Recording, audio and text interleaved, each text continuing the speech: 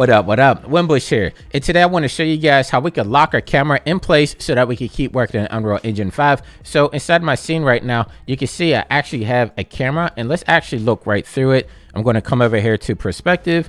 Then I'm going to select the camera that I want. And let's say we wanted to select something in here. Sometimes this happens. You left click and you start dragging around and you realize you didn't select anything and it moves your camera out of place. Now, if I want to lock this camera in place right here, all I have to do is right click on your camera and then come down here to transform.